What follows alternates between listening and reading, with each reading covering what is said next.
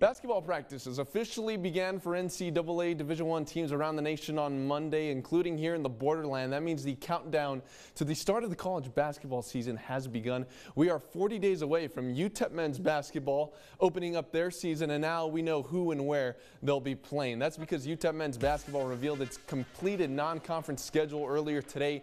Season opener is versus McMurray at the Don Haskins Center on November 6th. Looking at other notable games, UTEP plays a Power 5 program in the Oregon Ducks in Eugene on December 9th.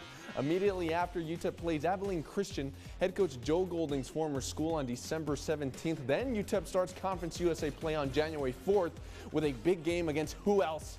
New Mexico State in Las Cruces. For more on UTEP's schedule this year, head over to our website, ktsm.com.